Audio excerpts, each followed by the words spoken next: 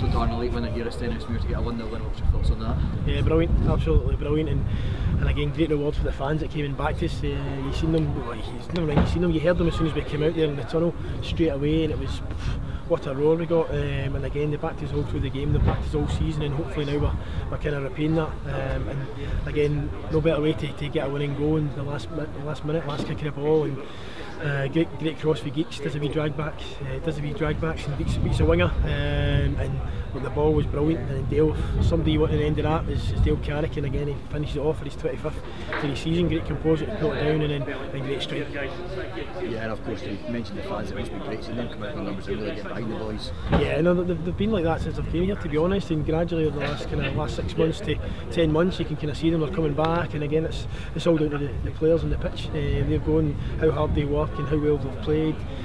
The day again, delighted to get the clean sheet. So kind of first and foremost, we felt if we could get a clean sheet, then we would get the chances. It was a pretty even game, to be honest. Fair play to them. They gave us a game, and they've had 1 or 2 chances. I felt maybe we had the kind of more clear cut or kind of better chances throughout the game. But at the same time, we've managed to steal it right to the end. And if I'm them, I'd be absolutely gutted. At the same time, it's a great 3 points for us, and pushes us that wee bit closer. You must be delighted with the way the back four defended all game. Yeah, outstanding.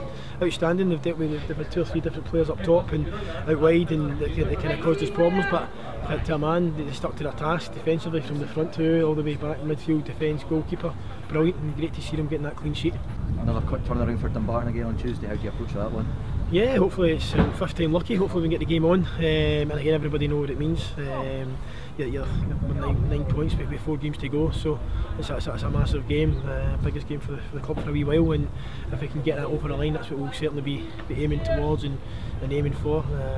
Again, we want to go there and get the 3 points. We want to go and win the game, and again we'll see how the guys are, they'll rest, recover, we'll see how there are any injuries or any knocks, because we're putting a hell of a shift. And what's your message to the fans ahead of that Dumbarton game? Coming back is, I think, like they did the last time, and then unfortunately they had to go and get the refund straight after the game, and we spoke to them after the game, quite a few of them, and they were gutted, but look, it should be on now. I think the weather forecast is looking good moving forward, so it's that wee step closer, and hopefully everyone's there, and hopefully it's a good night. We know it's not over and done yet, but at the same time a victory on Tuesday can sort that. Excellent, Darren, thanks a lot. Thank you.